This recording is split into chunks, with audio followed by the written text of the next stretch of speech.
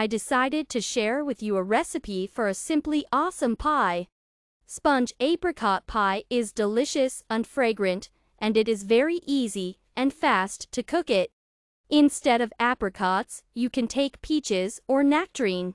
Try it, I'm sure you'll like it. Beat the softened butter with a mixer with sugar and vanilla sugar. Continuing to beat, add 1 egg at a time, and beat for another 10 minutes. Mix the flour with baking powder and knead the dough. The consistency should be like thick sour cream. The form is lubricated or covered with baking paper.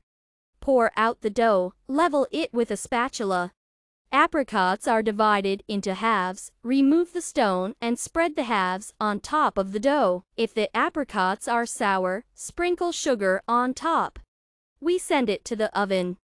Bake for about 30 to 35 minutes at 180 degrees. We check the readiness of the pie with a toothpick. If ready, remove from the mold. Have a nice tea party.